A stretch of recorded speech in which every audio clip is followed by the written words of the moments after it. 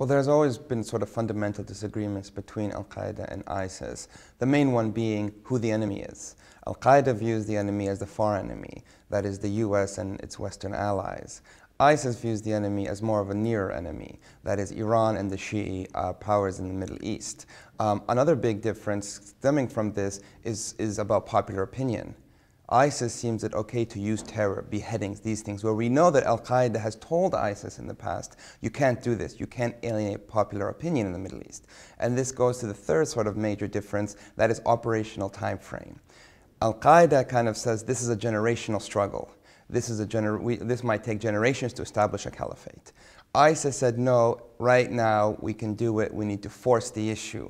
And so what's probably going to happen is al-Qaeda kind of took a back seat, let ISIS try its game, and then it was expecting ISIS to eventually fail, in which al-Qaeda will come back and say, listen, we need to organically work for our struggle.